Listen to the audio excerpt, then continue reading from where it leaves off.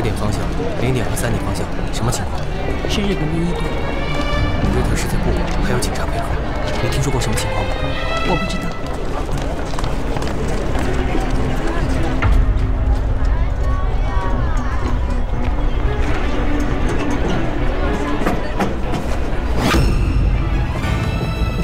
这是发现目标的手语。朝我们来了。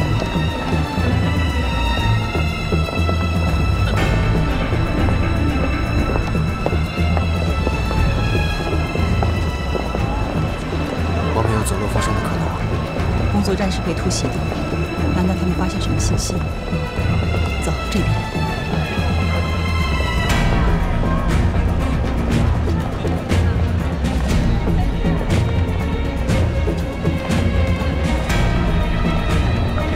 他们要合围了，看这意思，真是冲咱俩呀！见机行事啊，咱俩起码得活一把。行。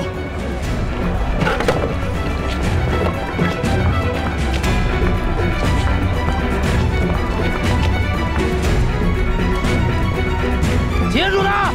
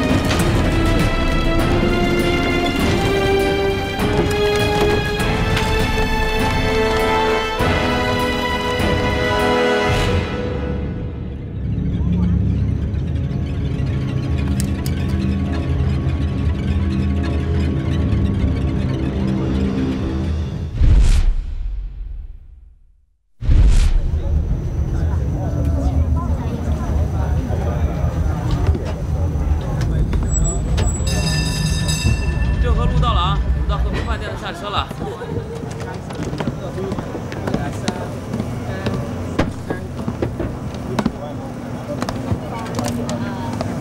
快！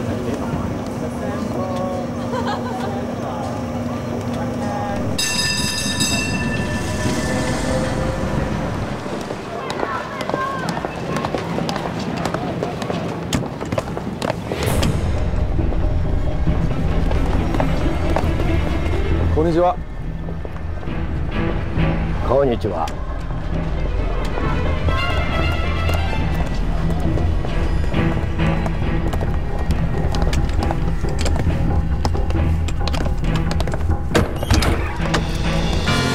欢迎光临。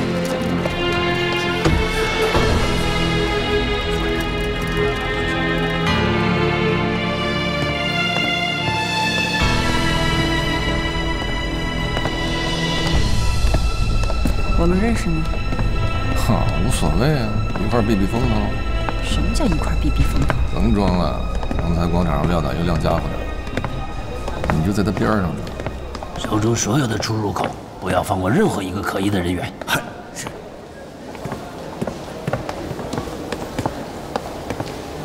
怎么着？干什么？很帅是不是？我想起来了。 他们围上来你就掀摊子，他们要抓的人是你。我明白了。哼，别捣的，原来车站不按哨，抓的是你们。少来这一套。每一层，每一间。先生，太太，想喝点什么？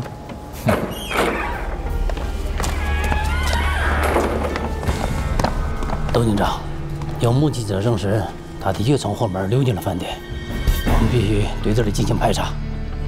明白。各位，都听好了，我们怀疑有凶犯潜入这家饭店，所以要对这里进行彻底的清查。期间，所有人员将会接受询问。现在，请住在这里的客人都回到自己的房间。非本店住客，请到堂吧来集合。未经允许，任何人不得离开。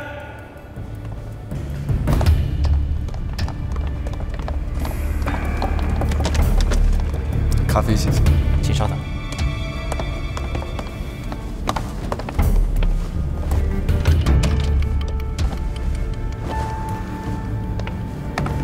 先生你好，看到这个人务必告诉我。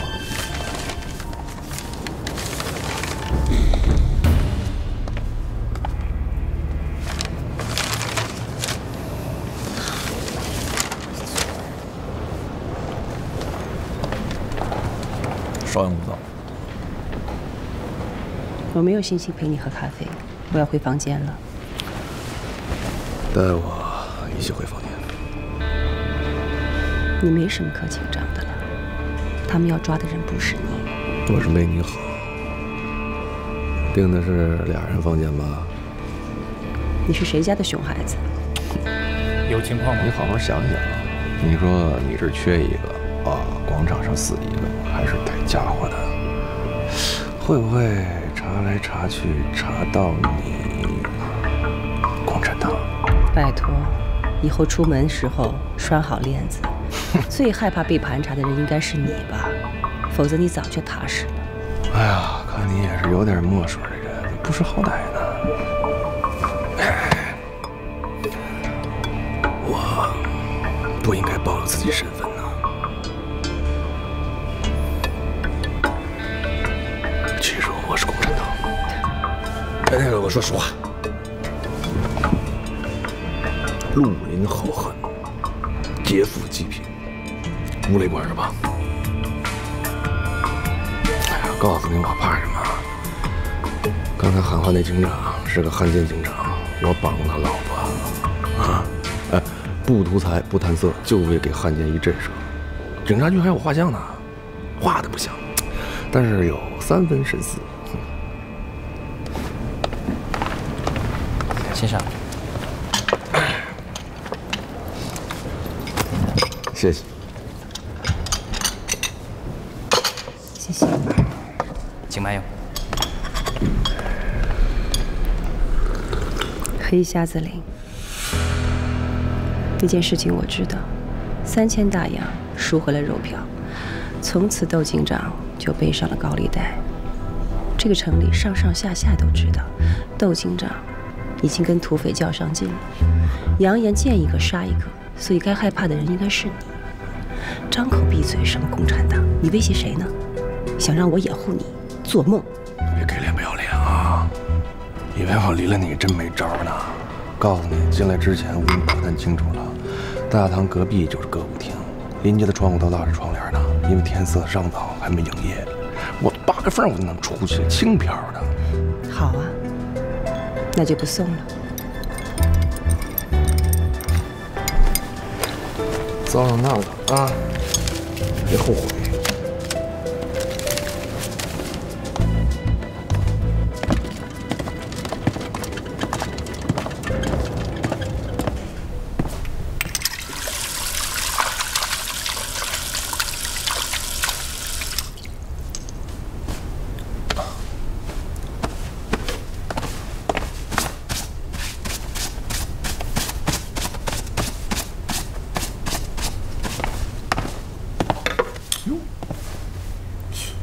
耳罩不错呀，送我行吗？啊，谢谢啊。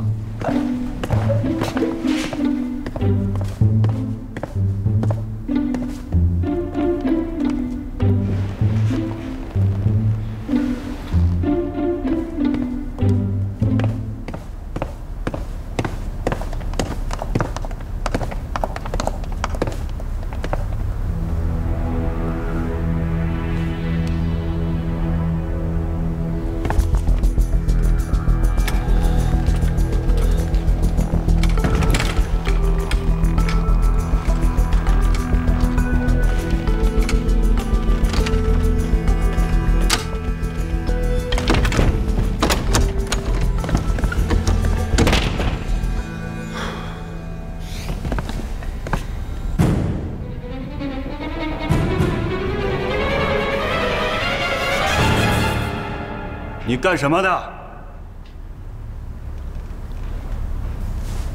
那个将军啊，将军那个刚离开哈，他太太穿和服很漂亮。香至将军。啊。对，香至将军的媳妇儿，夫人，真是很漂亮。啊，是这样，香至将军的夫人在临走前呢，对这里的装潢和布景做了一些评价，他不是很满意，但是他是一个很好的人，不愿意影响你们的工作，所以只是私下里说了一说。啊，我是学戏剧的，莎士比亚知道吗？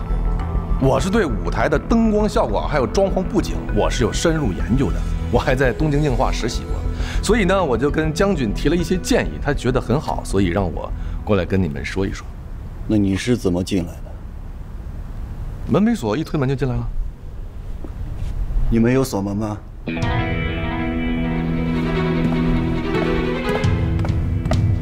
不会这么严谨吧？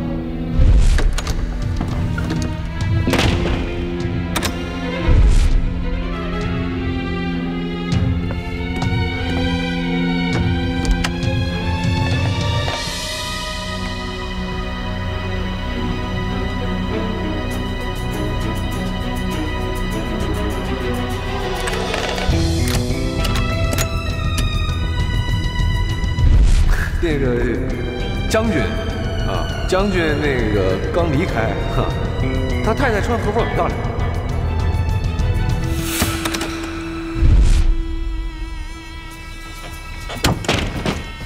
我是受过训练的专业人士，如果不嫌冒昧的话呢，我要对这里的装潢和布景给大家提供一些行之有效的建议。来，你看看这边写，莎士比亚你了解？你看呢，这个面光打到脸上就特别的黄，这是不行的。到时候人家在这讲话，你说这个背事怎么弄呢？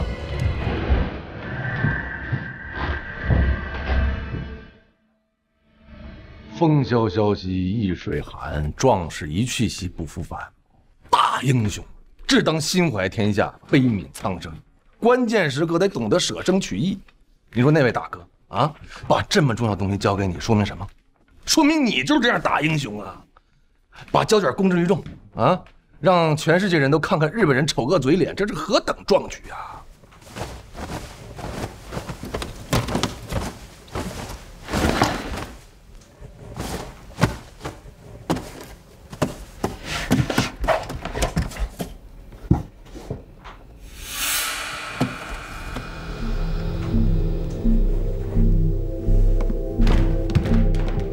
精神层面说完了，我再跟你说说战术层面啊。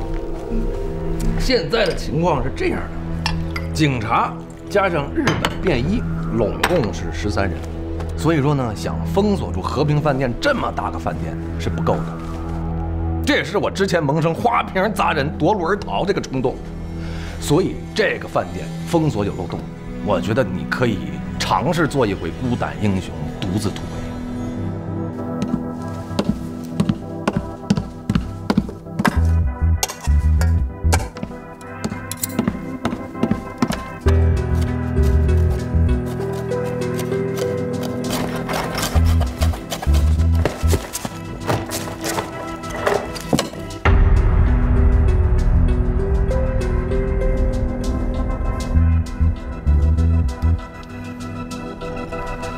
你呢也知道我的情况啊，我呢是要把黑瞎子领领上抗日武装这个道路的，所以壮志未酬誓不休，我只能克制自己跟你一起赌命的强烈愿望。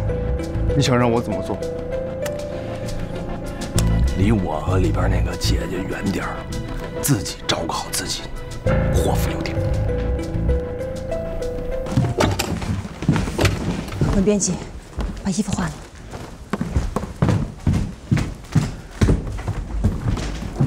干什么？他们人手不够，我们就有机会出去。我说的话你也信呐？你都有底气拿花瓶砸他们，我为什么不信呢？我那是吓傻了我。从这边右拐之后，就是消防楼梯，下到2楼旁边就是公共卫生间，翻窗过去就是清洁通道，走到头就是外梯。从这儿出去，如果运气好的话。不是什么叫如果运气好的话？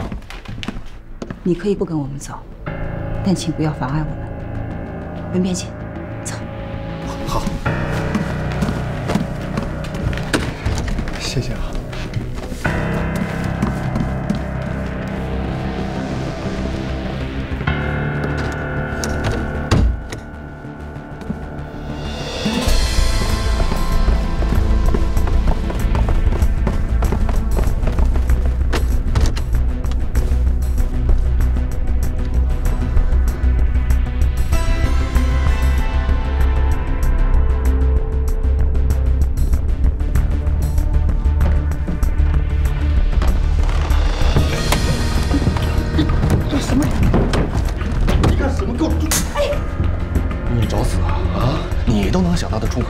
这事儿吗？不试试怎么知道？作为一个混绿林的，我这点判断没有吗？那你送他出去。不是你是他情啊你，咱俩都悬着，你还管他？管得了吗？现在唯一的办法是带他回去。如果没人看见咱俩出了房间，让他滚蛋；有人看见咱俩出了房间，把他绑了，装汉奸，社区报税。真诈！你再说一遍，你想干什么？你。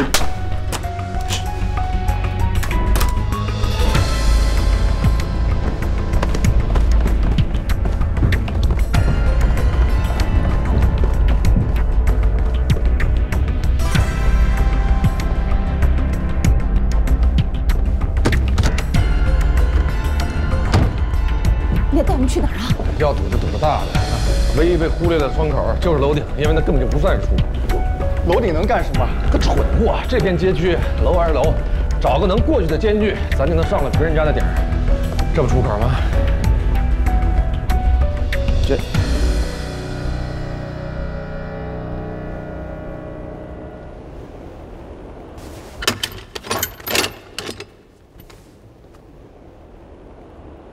你不要告诉我你不会撬锁。不是我之前有个耳勺能开锁，这让我扔了。不是，我们进城碰马都不能留赃，这当土匪的得谨慎嘛。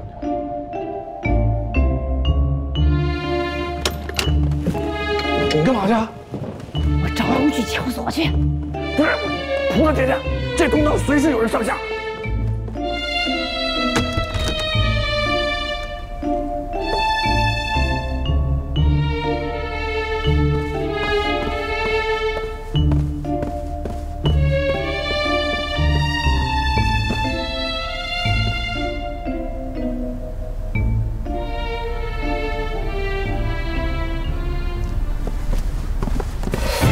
王太太，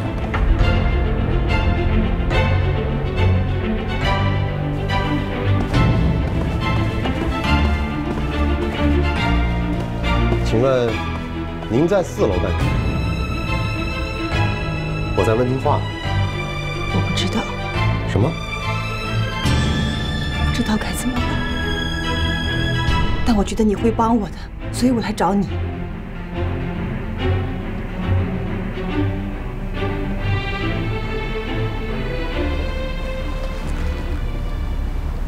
我警告你啊，别用这种不男不女的眼神看我。谢谢你帮助我们。啊，别逗了！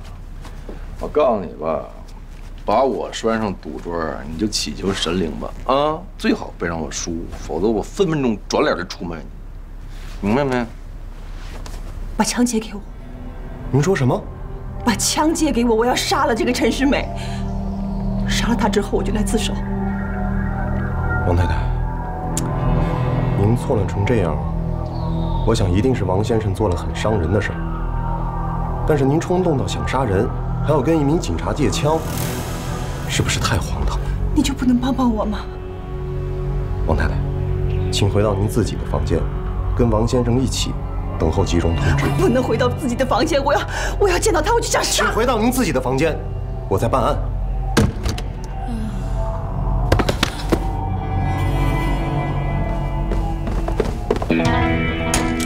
姚女士，姚女士，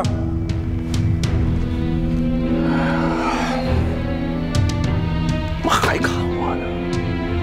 你不会出卖我的。我告诉你，你以为我是怕你发现我是同伙，所以不敢出卖你，对不对？我躺下再告诉你，出卖你之前，我肯定先弄死你，让你说不出来话，你咬不着我。怎么还不回去？哦，杨女士，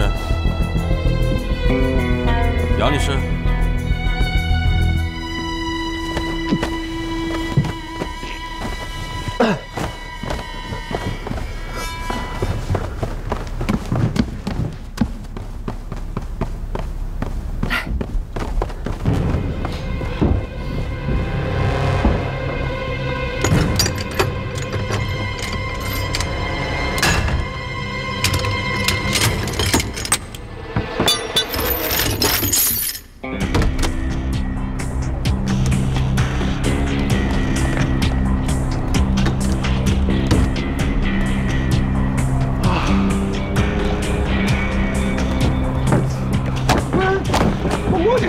干正经的！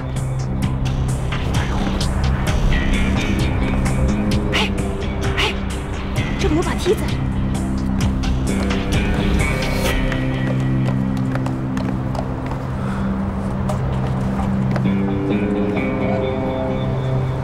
那边。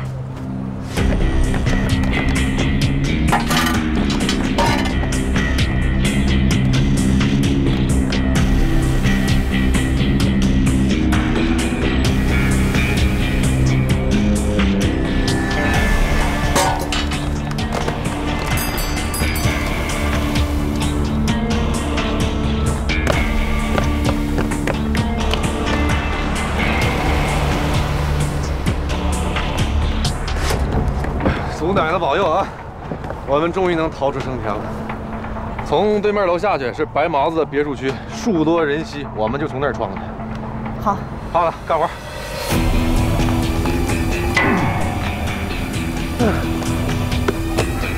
你先走，你第三啊。好。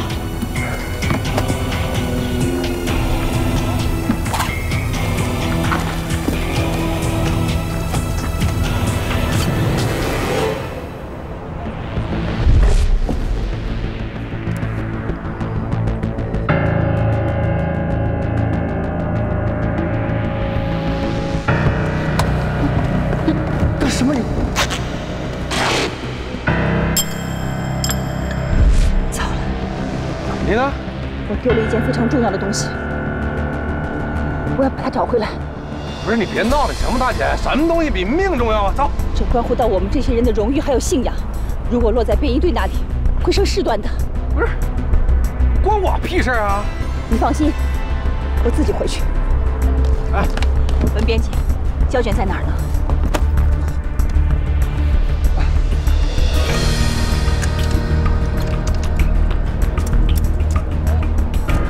这样，脱身之后，你去杨柳胡同如意酒坊后面的墙上有一个指路牌，路牌往下数，第34块砖是松动的。你拉开之后，把胶卷放进去，然后合上。12个小时之后，你再去那里，有人会带你理解。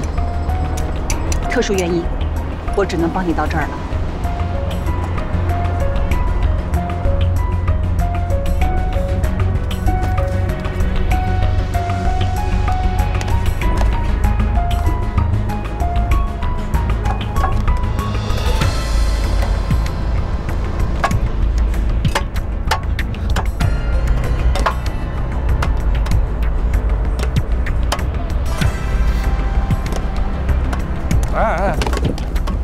说了不关你事。废话，你要被逮了，老子在警察局的画像就坐实了。走吧。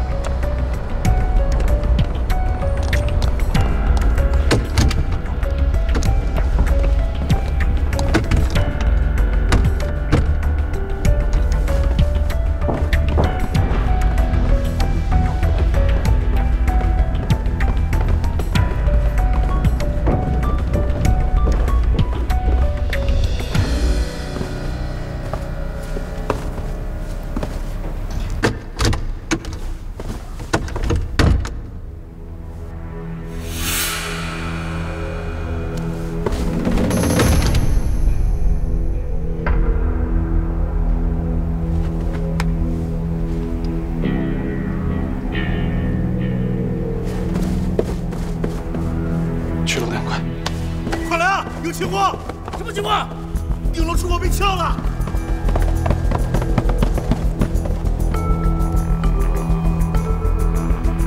上回我。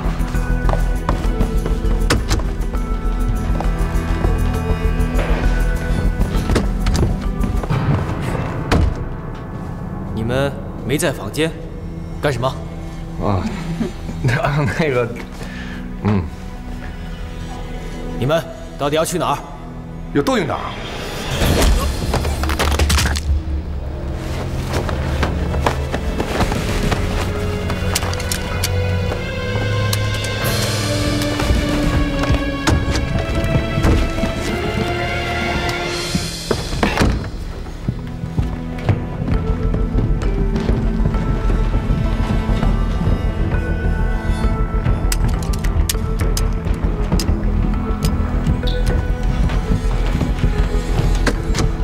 我们也是迫不得已，谢谢配合。这点草，这点草，我还弄死一人，我见不见呢？你说啊？我下来干嘛呀？我跟你下来干嘛？你说啊？就算是被窦世霄被所有人认出来，我也跑了呀！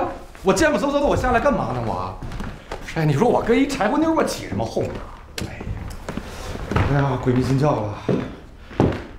我真是鬼迷心窍了！我本来可以走的，我就是放不下你。你说短短相处，我就放不下你了。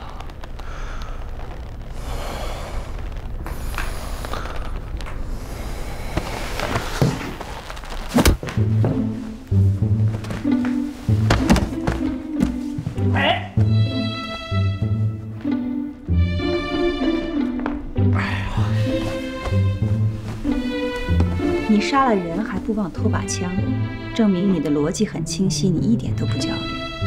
你跟着跑回来是因为你知道文编辑跑了，他们很快就会发现，到头会放弃这里，到外面去搜捕。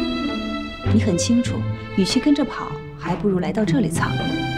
到时候，无论是死了个便衣，还是丢了个勋章，到头了会把这笔账算在文编辑的头上。所以，少跟我来歪的斜的。别啊，你只说对了战术上这个层面，其实。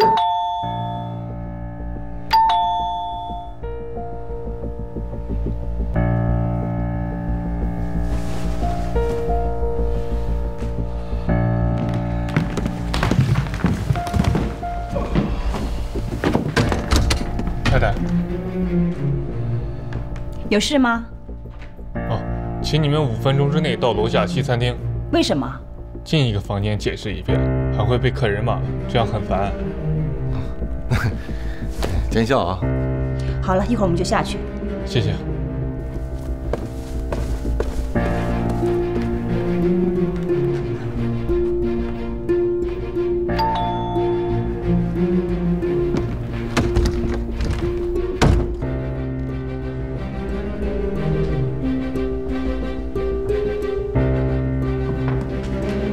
你说那个警察挨户去通知住客，会不会顺便上一下厕所，看到尸体？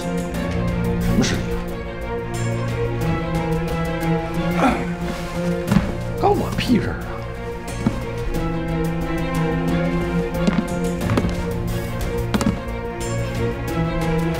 心理素质不错。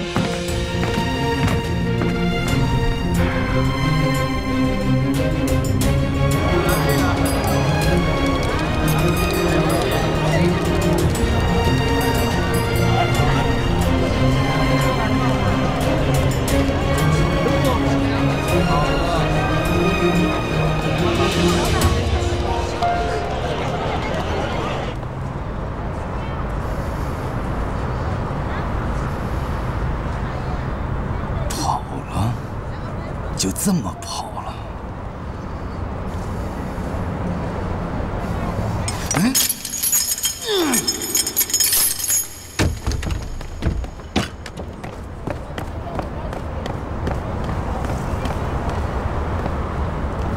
我的属下在防火通道发现了这个，这意味着什么？日下大佐判断的没错，这里有要犯的同党，而且是共产党。经典饭店里所有的住客、散客，看谁不在，谁不在谁就是共产党。如果都在，那就说明共产党还继续隐匿在和平饭店里。是，窦警长。拨好了，窦警长，石原队长，金木群传死了。什么？啊？就在3楼的消防通道旁边，没气了。大哥。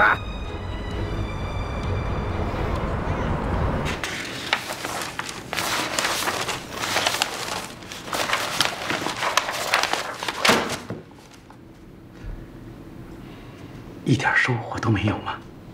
中共的这个工作站，我们是突袭，可搜到的这些文件里，却找不到一点有用的信息。这意味着什么呢？这说明他们的保密措施异常严谨。异常严谨。那么习惯如此。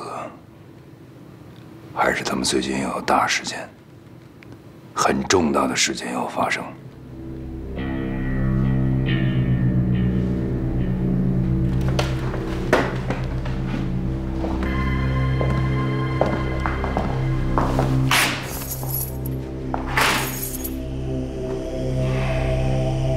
我的直觉告诉我，你就是答案。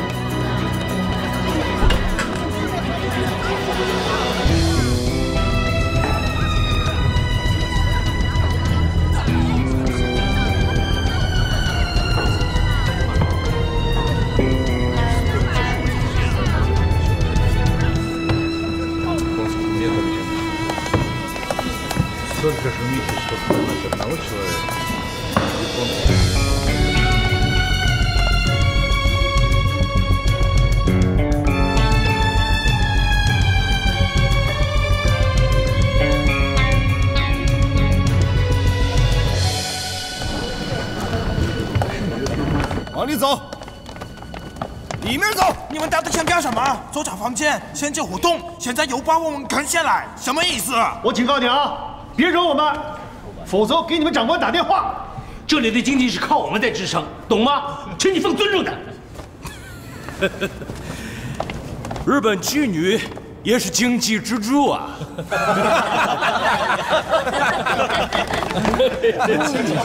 闭嘴，说话小心点！你现在给我闭嘴！哎，你干什么你？你干什么？干什么？哎呀，打我！哎呀，这样，把枪放下！住手！把枪放下！都给我听着！你们现在已经死力无事了，这里所有人都有嫌疑。我警告你们，不要太嚣张！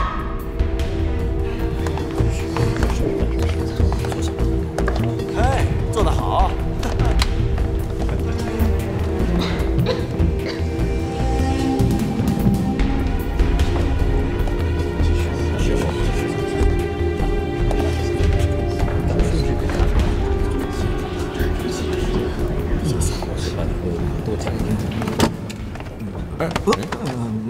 对不起，美女。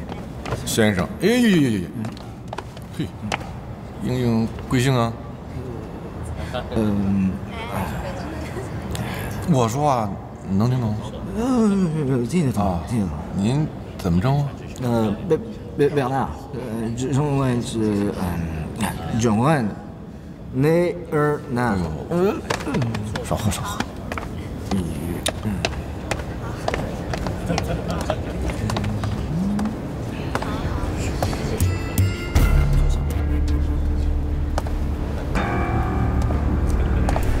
不对劲儿啊！完全正确。酒店住客和散客都在这儿了，一路上也没有看到酒店工作人员，肯定也被圈在一起了。这么做是为了快速清点人数。他们确定文编辑肯定有同伙，如果少了谁，就肯定跟着跑了；如果没少，那就证明还藏在酒店里。因为那枚徽章，他们把逻辑指向了共产党，所以你之前的判断完全是错误的。为了找到公堂，他们不惜挖地3尺，绝对没有那么容易离开。没想到啊，也有2下子。你没想到的事情多了，所以脑子里别老想那歪的斜的，得赶快离开这里。但是我现在对你是越来越感兴趣。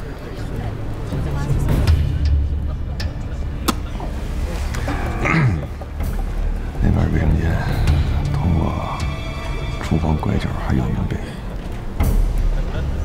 酒店地形图显示，后门的里院是个回形场，厨房那边通道有一个出口可以到那儿。如果你分析的没错的话，后门应该只有2个便衣。相比之下，还是后面容易突破呀。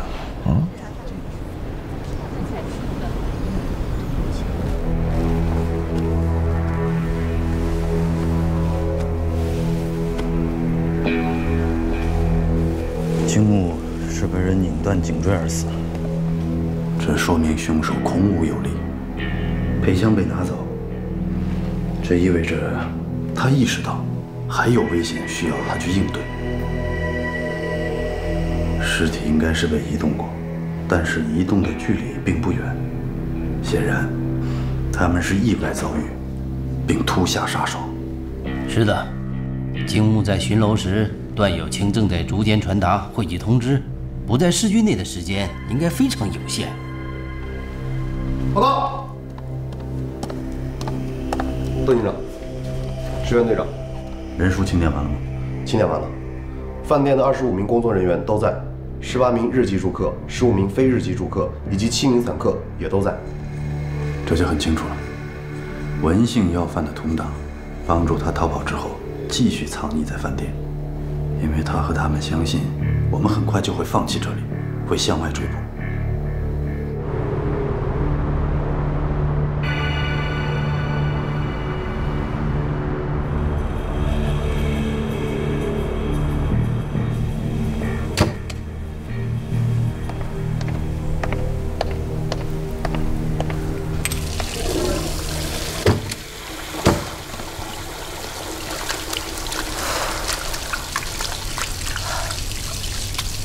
哈半天也吐不出来，啊，太难受了。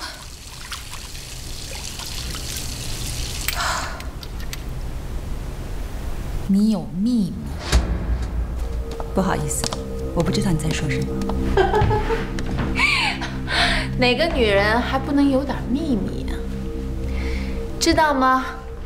我懂得读心术，只要我盯着男人看3分钟，我就知道他在想什么。很神奇，幸亏。可是同时，我也懂得看女人。你是那种看起来就很封闭的那种女人，可现在呢？浑身上下都散发着一种荷尔蒙的味道。你太紧张了，或者说你很亢奋。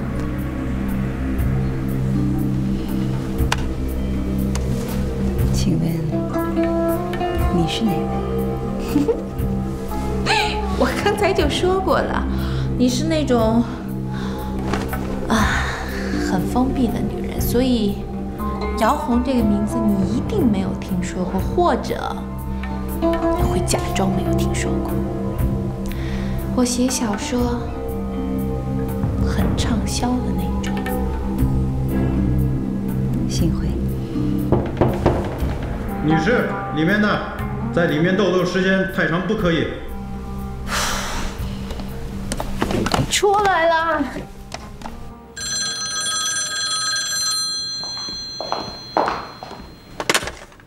喂，哪位？大佐，是石原队长。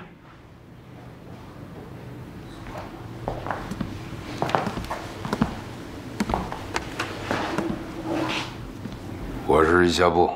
大佐，我已下令便衣队全体出动，对文兴要犯展开大范围的搜捕，协助他逃跑的共产党人，现在还确定潜伏在和平饭店之内。我需要封锁和平饭店，对在内的人员逐一排查，希望宪兵队给予人员上的配合。共产党人没有一起逃走，而是继续潜伏，这更让我怀疑他们要有大活动。石原队长，我立刻从宪兵队抽调人手去配合你工作。是。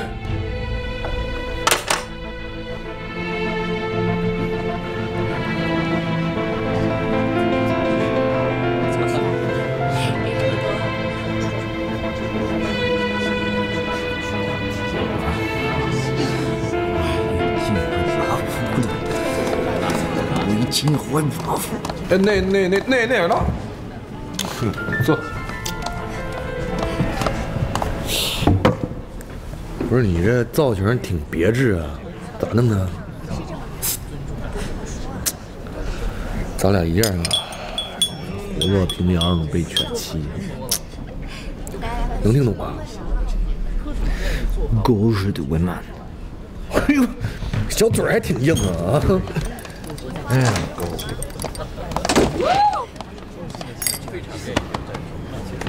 我是个不厚道的贼。真的吗？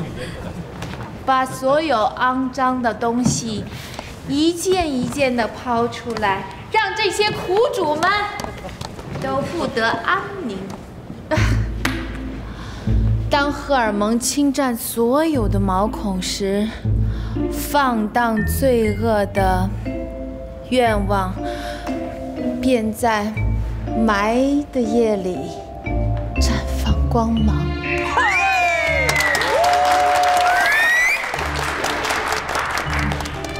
如此耀眼，那画面是蒙着雾的阴雨的窗玻璃，不是很透明。我只看着你，红烛台，白窗帘，泥泞的双人床，泄露天机。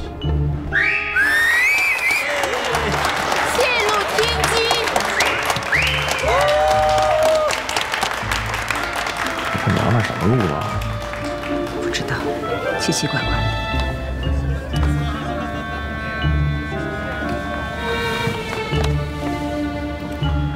我就琢磨着，咱俩要真能逃出正殿，干脆就双宿双飞吧。也算是不枉这个缘分。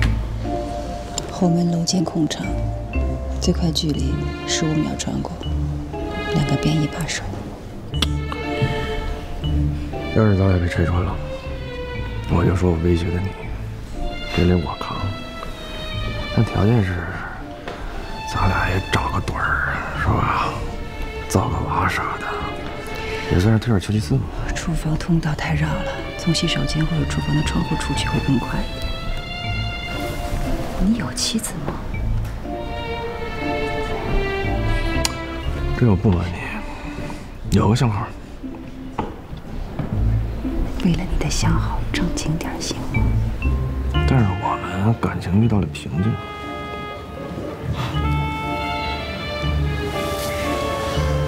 别急，我能洗个顶。清点人数很快的，他们应该已经知道这里不少人了。我懂，接下来他们会封锁饭店，为了踏踏实实的清查人，他们肯定会叫增援的。那些便衣被派出去全城搜捕文编辑，所以一会儿来的是日本宪兵。按路程计算，我们有15分钟。你也知道时间紧张啊。但我对你是认真的。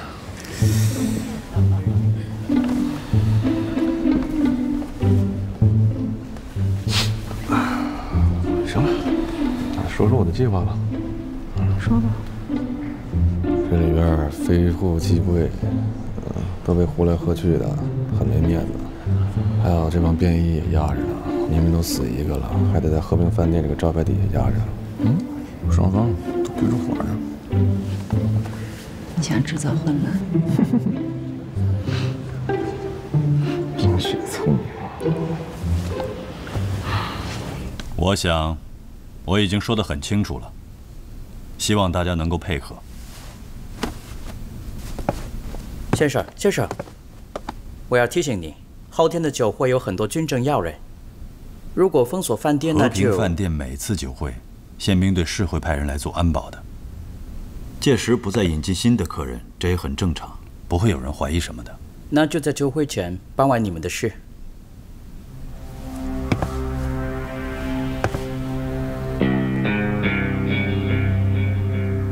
你这是在威胁我吗？和平饭店不是一般的场所。摆正自己的位置。保安？保镖？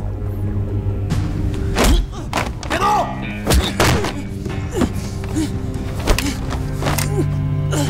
还有谁有意见？有吗？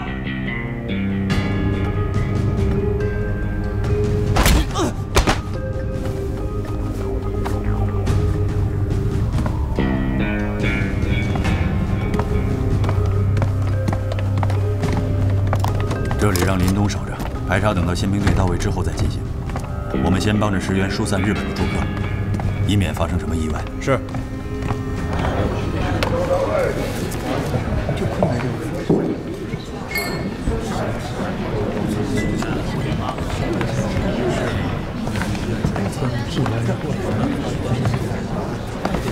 你还等什么呢？他们也担心会起事端，所以要把日本籍的客人疏散出去。整个过程分批次进行，以免被人发现。但是这个餐厅里面的人，敏感的人太多。几位，请跟我离开这里。是同意的，日本人可以离开，为什么我们不可以？哦。我是带他们接受问询。别蒙我们了，头一波出去就没回来，骗谁呢？我们已经等了8个小时，朋友。不是你把我们关在这儿，总得给我们一个合理的解释吧？对啊，那这样让我们不明不白等着。给我们一个解释。你知道我什么时候能必须给个解释。什么时候可以出去？我提醒大家，大日本国的军队也在这片土地上。画的怎么样？相当不错。我的才华不止这个，我可是陆林界的翘楚。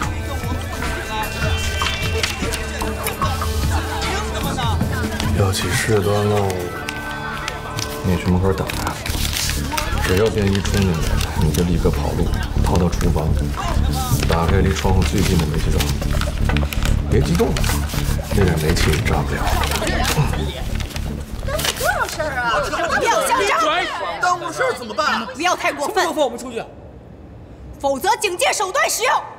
哼，Ryan，那我们还是耐心的等一等。警戒手段？我还买了，你看你这样。干嘛？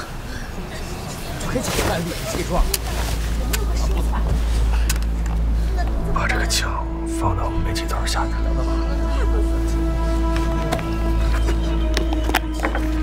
完事了你就躲进卫生间。你干活的时候呢，我会把这边的事态搞大，然后趁乱我去厨房，舍身啊，吸引把守后面的2个便衣。你只要看到2个便衣脱离岗位，立刻翻窗倒跑。那你呢？你还关心我呢？放心，我要跟你双宿双飞的。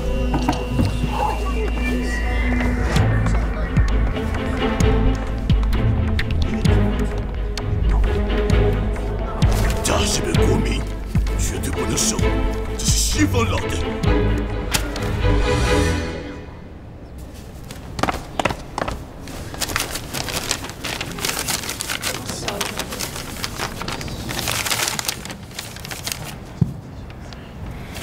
那个是谁？侮辱我大日本国的混蛋，给我站出来！什么情况？什么情况？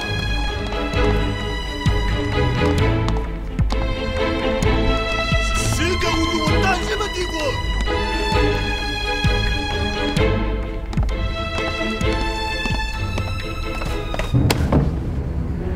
怎么又是你？你也喝了，我也是，好饿呀！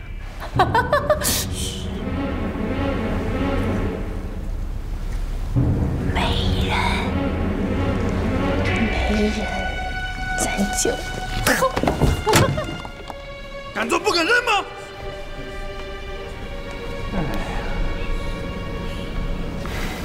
是不是你？虚你的吧，混蛋！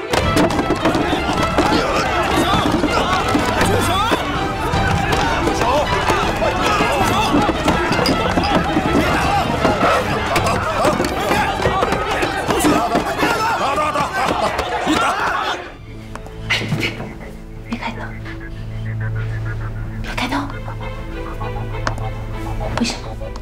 我们进来偷吃东西，被人发现不好。哦，对，一个假装正经的女人，比我还贼，饿死我了，饿死我了！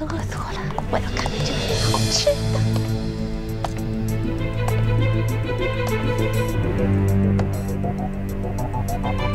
把这个枪放到我们煤气灶下边。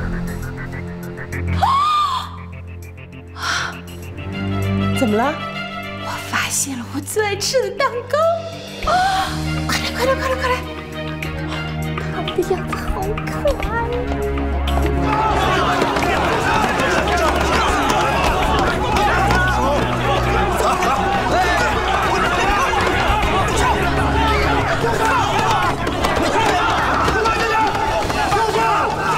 等我们调查清楚，自然会让你们离开这里。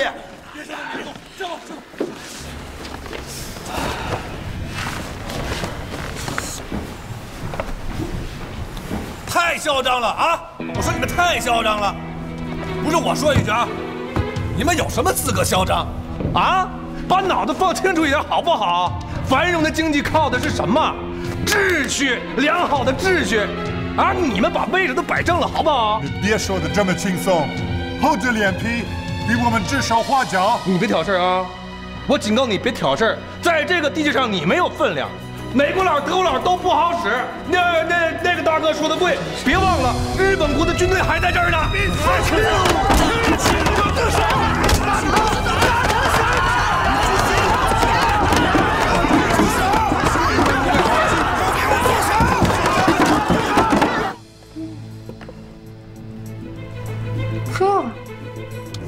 吃啊！既然来到这儿，就别客气，想吃什么拿什么，随便拿。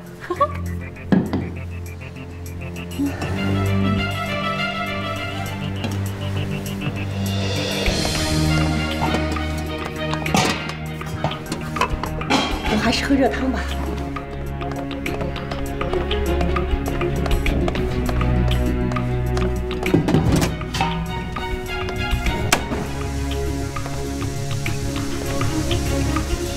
多大的动静？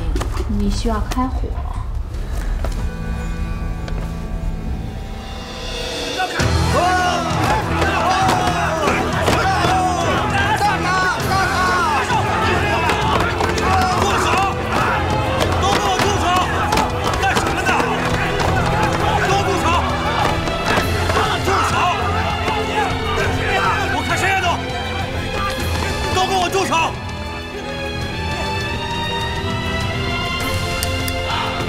冷静点，听到了吗？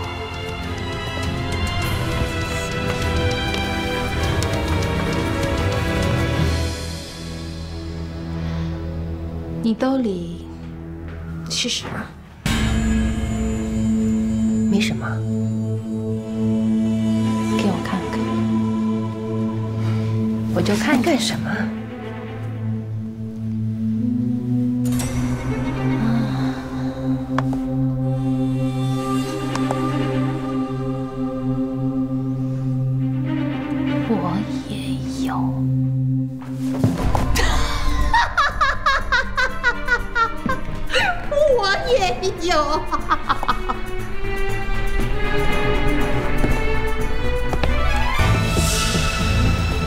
什么不在自己的岗位上？这里，把那扇门关掉，清点人数。是。窦院长，你呀，得扣押他们，得处理他们，要不然这出大乱子的。他妈的，我上了你干什么你？再说一遍，后退！你听我说啊，这场冲突性质不单纯呐，是不是？这要搞事情，这事情搞大，这就国际争端。等会儿再说，先清点人数。是，不是那你们得先把我保护起来吧？你捣什么乱？我没捣乱，你什么意思？这就给我一起走！哎，为什么呀？要走我们大家一块儿走。你说什么呢？是啊，别过来！什么意思？你看没顶天下不乱，这是搞事情，这是。你再说一个，滚蛋！别打了！别打了！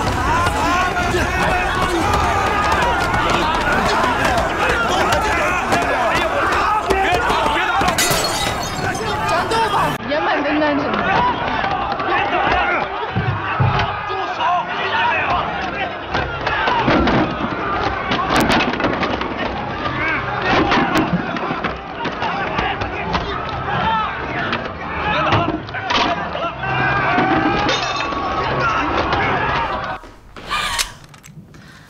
别光想着吃热的，还是来点现成的吧。别打了！别走！站住！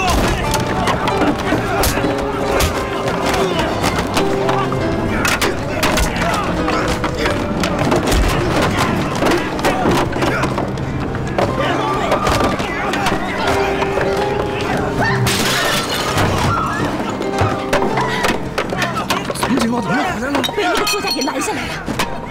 路不就你把宰了吗？他就是喝醉了。你不是也耽误了吗？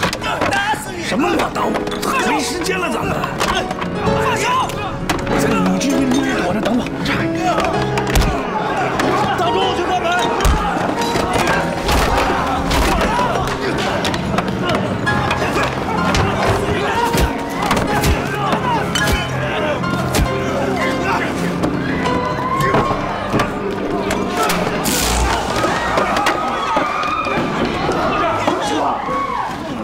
狠狠揍这些日本人啊！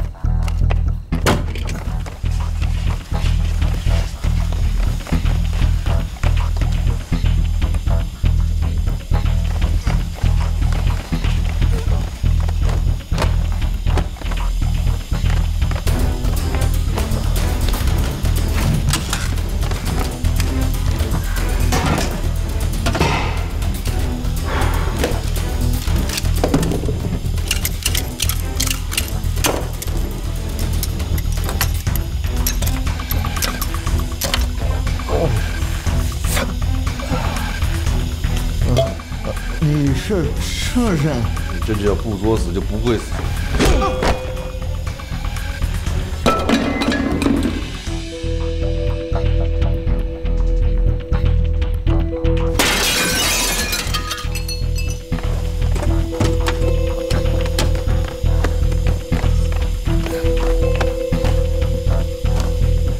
截住他！你去那边，我去堵他。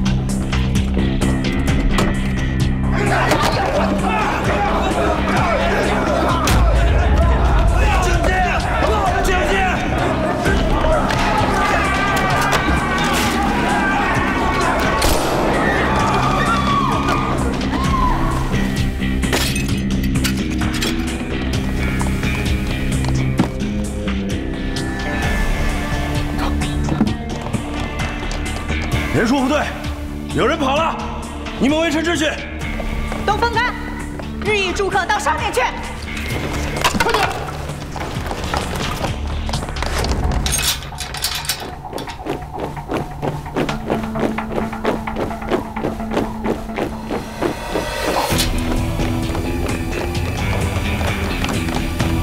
后处有动静，快去！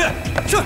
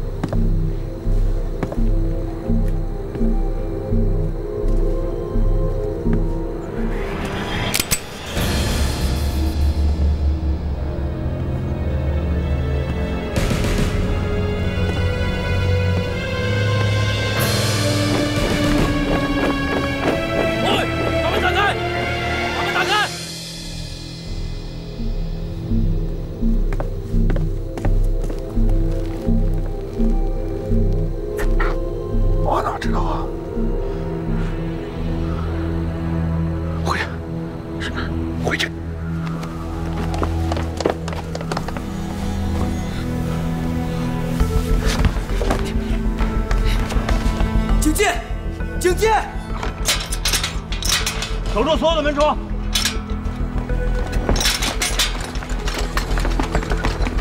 杜警长，这里抓到一个。你们两个跟我走。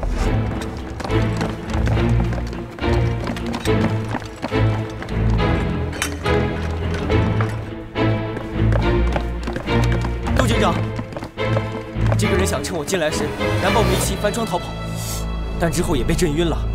想必是对燃爆威力估计不足，反倒被震伤了。哦，还有这儿，煤气旋钮我已关上，当时有子弹从这里散状喷射，应该是有人事先放好，让他们遇火燃爆。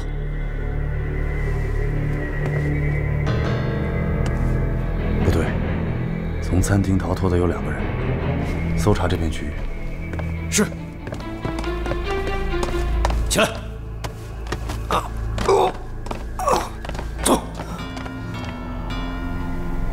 看了也白看，这回跑不出去了。没被当场抓到，就还有机会。你真这么觉得？就说外面打架，我们害怕才躲进来的。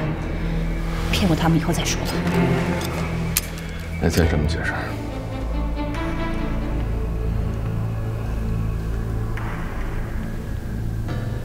你别拿这种眼神看我。 你必须得明白，我是真觉着你够劲儿，跟那帮破马张飞的老娘们不一样，没脑子还偷食儿。你听我把话说完，黑瞎子脸肯定是要改革的，知道吗？所以你好好调教调教，是个帮手，咱俩未来日长着呢。分头搜查，你去这边。来人了。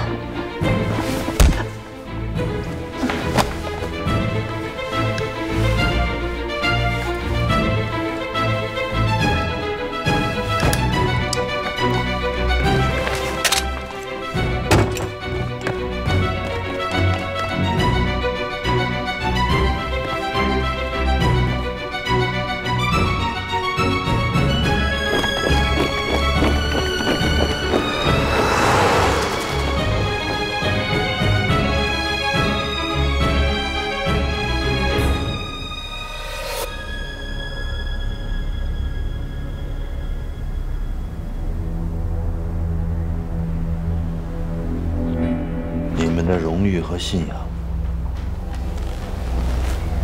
告诉我，为什么当我们赶到的时候，你们会出现在女卫生间里？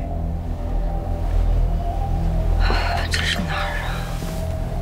演技不错，很抱歉，这里依然是和平饭店，你们依然在我们的掌控当中。你是在说冷笑话吗？我只想知道。 你们为什么会持枪出现在女卫生间里？疼死了！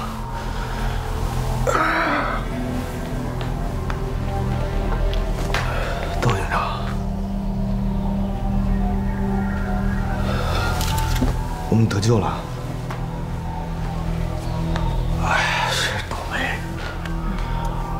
替你们说话，让人给袭击了。什么意思呢？有一个满脸缠着绷带的外国人把我们劫持了。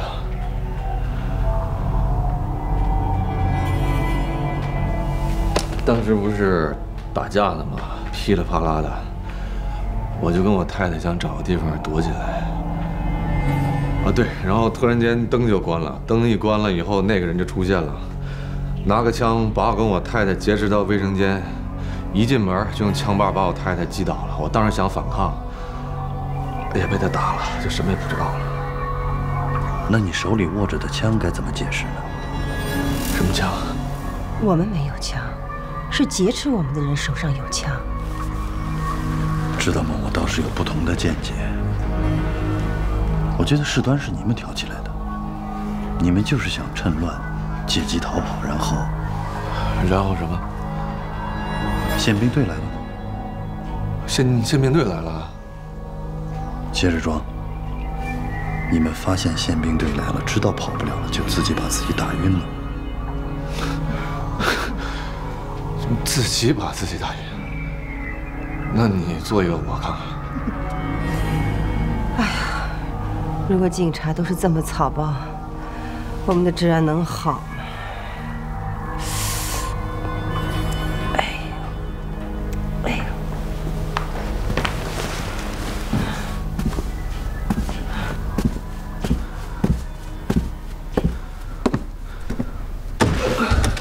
没事吧？头疼。